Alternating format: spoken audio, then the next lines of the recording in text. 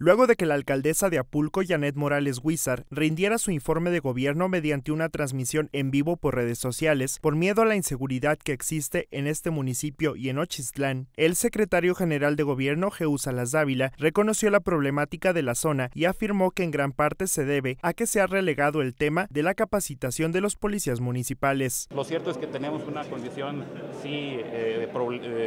severa en esta región del estado, principalmente en la región de Nochistlán y Apulco, debido a la presencia de grupos criminales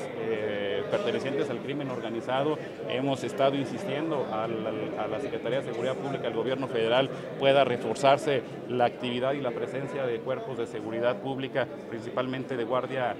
Nacional. Hemos descuidado en muchos de los municipios del estado de Zacatecas y de todo el país la responsabilidad de formar policías, de capacitar policías, y hoy lamentablemente estamos viendo en Zacatecas y en todo el país cómo se empieza a recrudecer una condición sumamente complicada por una obligación que se dejó de hacer desde hace mucho tiempo en México. Subrayó que esto no se traduce en ingobernabilidad y que el tema de seguridad le atañe directamente a la administración municipal. La seguridad de los presidentes municipales de origen es responsabilidad de las propias administraciones municipales. Creo que hemos